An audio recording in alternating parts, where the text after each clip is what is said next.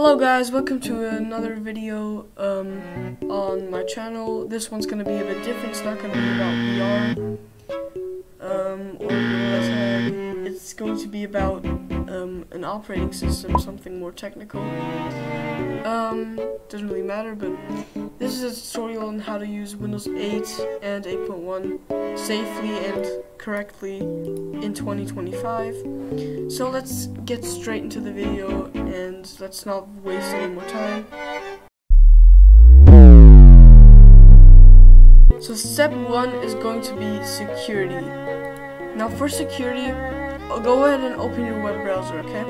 Now in your web browser, you're gonna go to the top and then search for legacy update. LegacyUpdate.net to this website. Click on Setup Legacy Update.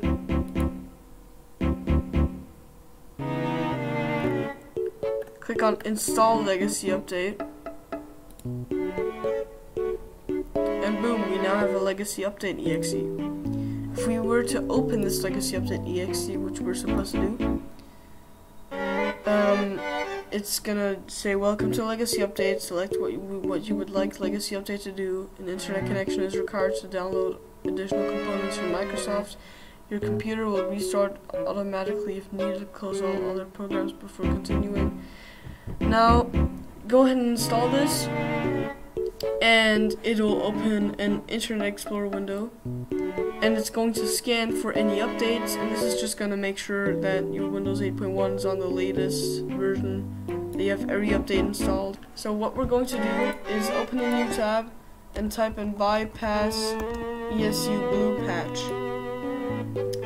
Now the first link here is going to be my digital live forums page, which we're going to open, and we're gonna go ahead and sign up.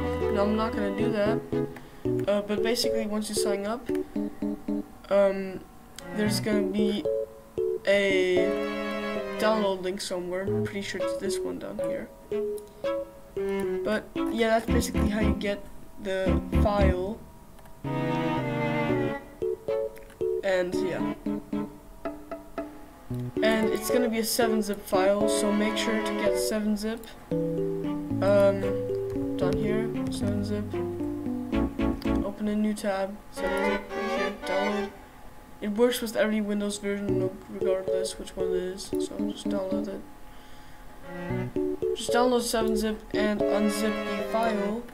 Now mine is right here. You're going to right click on liveOS setup.cmd, click run as admin. But before you do that, actually, before you do the whole bypass ESU blue thing, there's still another step that is pretty important, and that's the Windows 8.1 SSU update.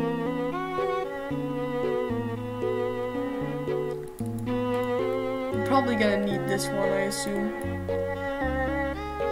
And how to actually get this update, it's pretty simple. Open a new tab, type in Microsoft's update catalog, enter the catalog. We're going to paste in the update code that we have, and we're gonna get this one right here. You're gonna need to download this one, so click on download, and then just click on this link down here, and that will give you the update.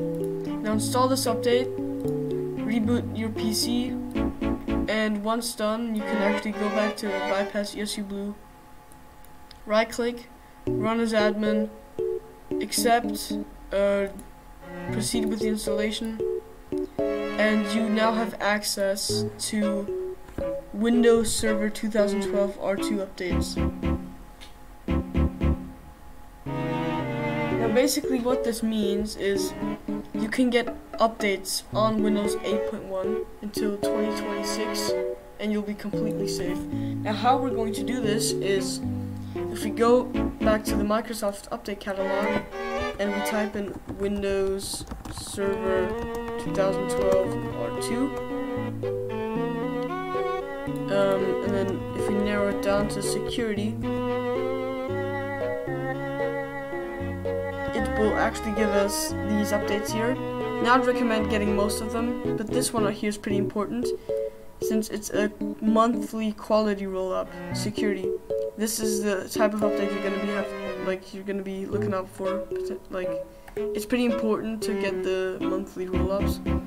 So this is gonna be our priority since it's the security monthly thing, and it's gonna continue until 2026 since that's when Windows Server 2012 R2 support ends. So you'll be safe while using Windows 8.1 for a few months until 2026. So yeah.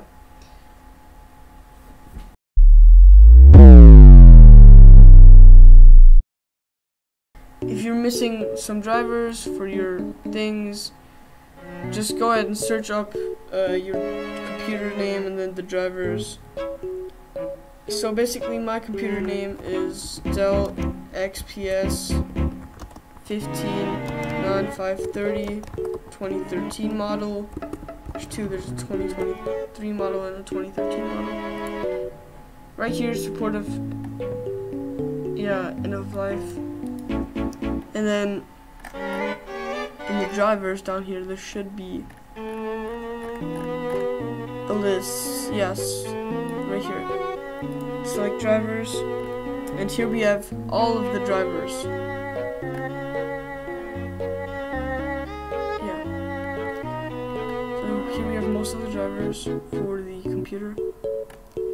As you can see. Now we're going to move on to programs. Now for Discord, we're just gonna discuss Discord and Steam. Okay?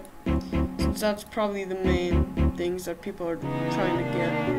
Now for Discord, we're gonna search Discord Windows 8 Internet Archive. Now here, I'm going to browse a bit. So if you click on this, there's also this link down here. It isn't the one I meant, but it's the same version, so it doesn't matter. So you're gonna get this exe depending on what architecture you use. And this, I'd get this one right here, probably. Since you're probably on 64-bit. If not, then choose this 32-bit one. But yeah, just install it, log on to Discord, and that's it. But for Steam, it's going to get a bit more complicated here. So for Steam, we can actually go to the official Steam website and download the recent installer. So like that, just like you normally would. Now open the installer. Keep going, keep installing. I already did this, so I'm going to cancel here. But then, when the installation is finished, Steam will automatically run and install updates. Now let it install updates, even if it does give you the unsupported operating system error. That's not terrible since it's going to install updates. Now once the updates are installed and the unsupported OS error appears, you're going to go ahead and close Steam. Come to the Steam shortcut, right click on it, click on properties, go to the target section, and this is the target path. Behind the target path, make a space, and then type in no-cef-sandbox behind the target path after typing a space. Now what you're going to do is not launch Steam, you're going to go on to open file location. And then delete tier 0s DLL and tier 0s 64 DLL.